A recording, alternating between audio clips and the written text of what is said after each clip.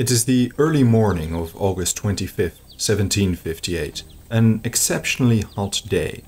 As the Prussian columns marched along the river bank, intending to flank the Russians, a hussar scout hastily approached Frederick the Great. He told the king the Russians did not realize they were being flanked in time and left their entire baggage train behind their front lines. It stood there, ready to be mopped up. It would be a decisive blow and would not even warrant a battle. Frederick, angered at the destruction the Russians inflicted on the countryside, did not act on this information. Instead, he spurred his army onwards. The Battle of Zorndorf, described as one of the bloodiest battles of the 18th century, was about to commence.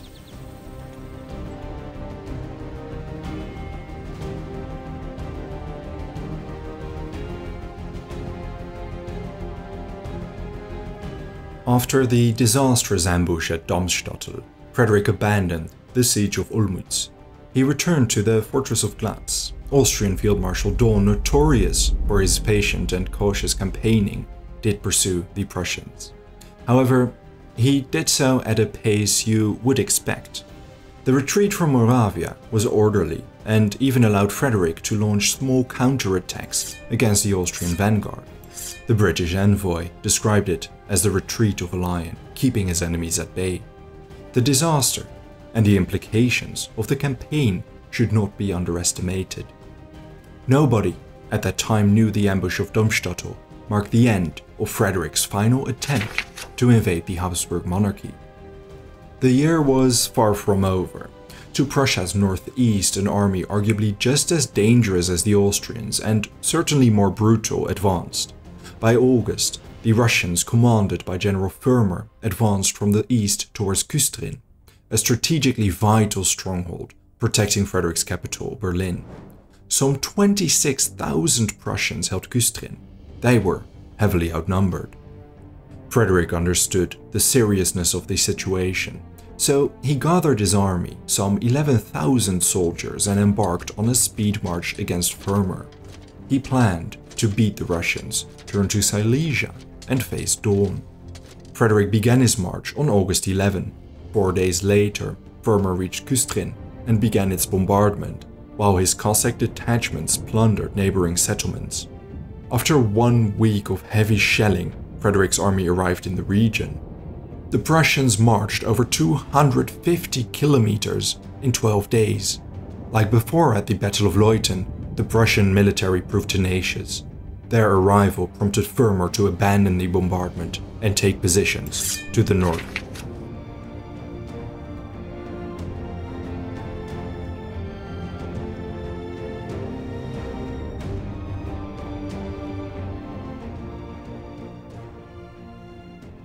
Frederick approached through the devastated Küstrin and neighboring villages, inciting a fierce hatred and yearning for revenge among the Prussian soldiers. The writings of a Prussian soldier survive. "We were all smoldering with anger over the destruction of Küstrin and the sufferings of the poor country people. The enemy had wasted and destroyed everything, and even broken into churches and robbed them. Many of the people had been horribly injured or even killed by the Cossacks' whips."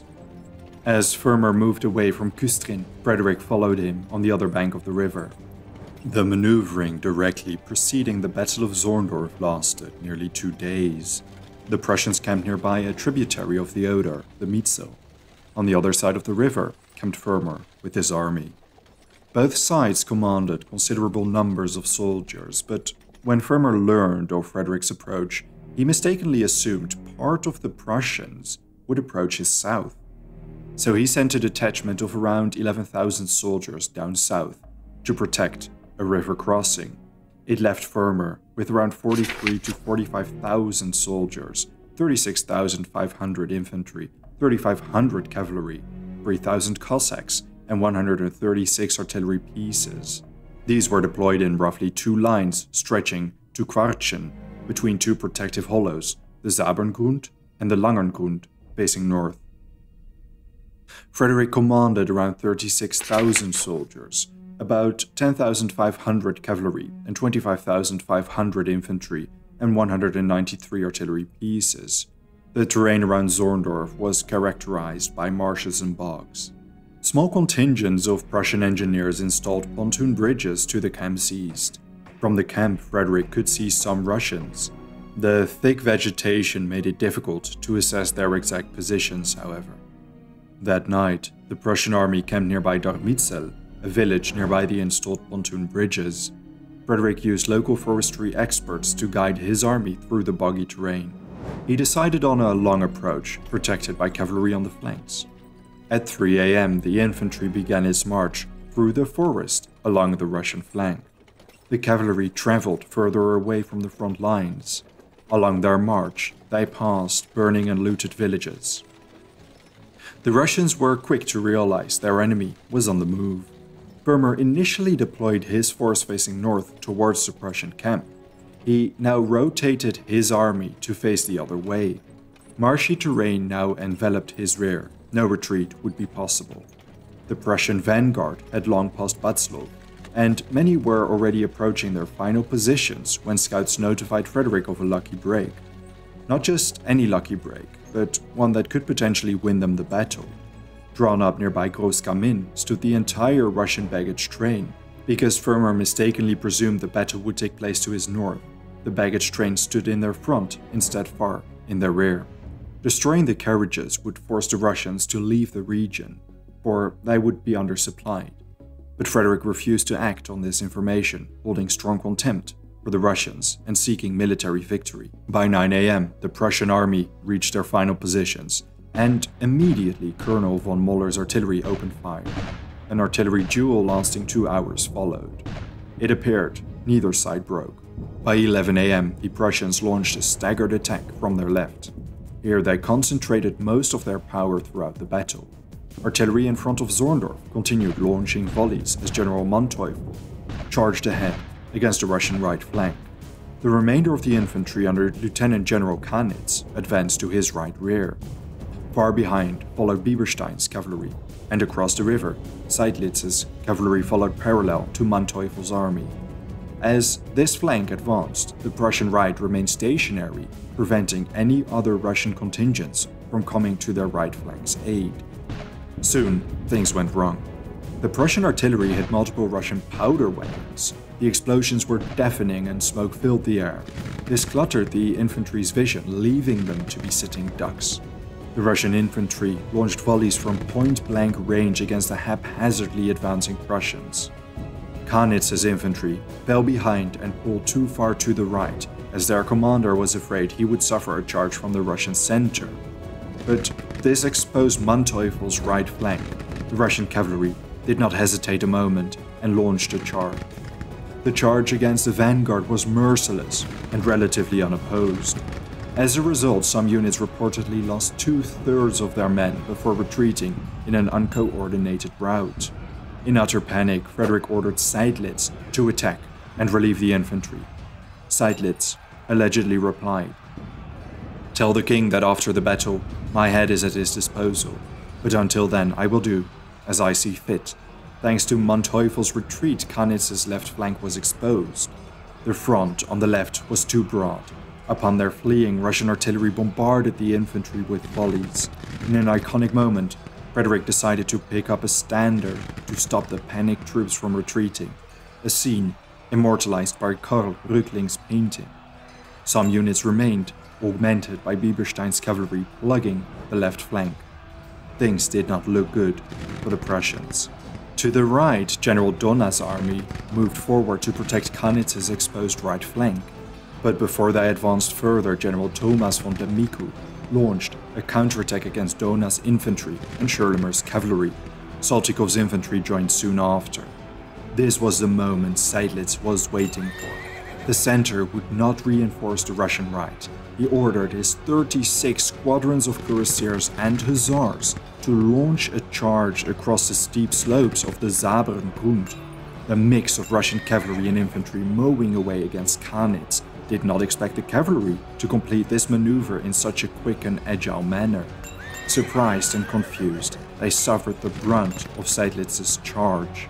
A brief skirmish erupted, but the Prussian cavalry bested the Russians. Their entire right flank collapsed and fled in disorder. Some fled to the woods behind Quarchen, others to the center. many to their camps, which they plundered for brandy. The Russian right and Prussian left flank spent the remainder of the battle mopping up scattered Russian units. Frederick levied 2 of Seydlitz's squadrons to reinforce the center. The combat was exceptionally savage. Brutal battle, drunkenness and carnage littered the battlefield. Both sides ran out of gunpowder and savage hand-to-hand combat ensued. Both sides used their bayonets to try and beat their enemies as the battle lines became more disorganized over time. It continued for hours. By 8:30 p.m., the fighting nearly disintegrated both armies. The central command undoubtedly broke down. Frederick tried to summon enough troops to launch one final charge against the Russians nearby the Galgengrund, but to no avail. Donau's men now held the original Russian position, whereas the Russians were pushed towards Zorndorf. By 9 p.m. darkness fell, and the fighting ceased, apart from a few scattered skirmishes. The battle had been more confusing, cluttered, and prolonged than usual. Frederick moved his army to Jägersdorf, while Firmer created a defensive perimeter at Zorndorf. Tim Blenning wrote that the Russians suffered 42% and the Prussians 35% casualties, an enormous number. The Prussians lost nearly 13,000 men, around 3,700 dead, 7,200 wounded, and 1,900 prisoners. The Russians lost over 20,000 men, 6,600 killed, over nearly 12,000 wounded, and 2,500 prisoners were missing. Because of the enormous number of casualties, neither side could follow up the situation. That night, the Russian army withdrew, shrouded in darkness. Frederick was in no position to pursue them.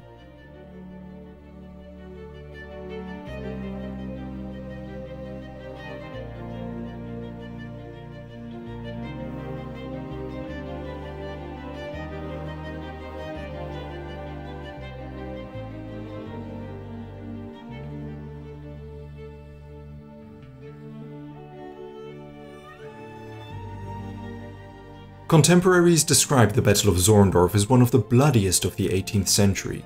The brutality of the battle stuck out, and the fact the Russians did not retreat despite suffering so many casualties and a significant number of friendly fire incidents struck with the Prussians.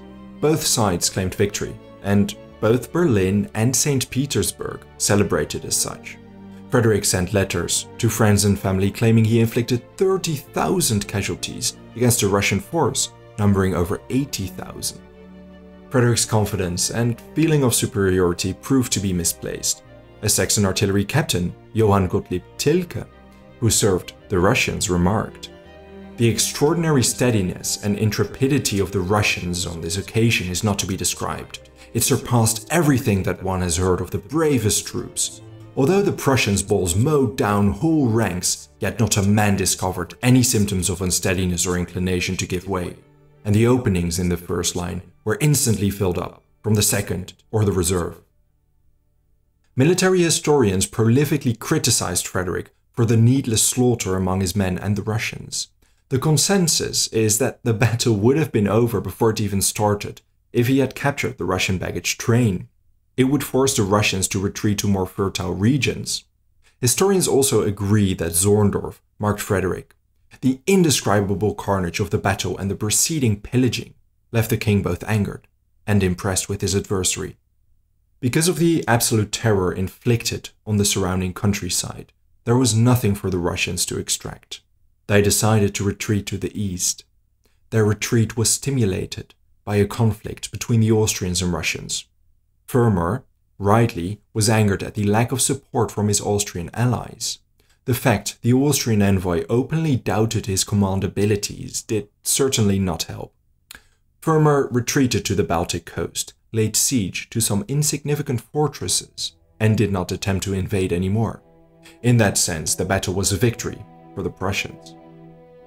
The Austrian lack of action was because they were busy in the west. Daun prepared an attack against Saxony.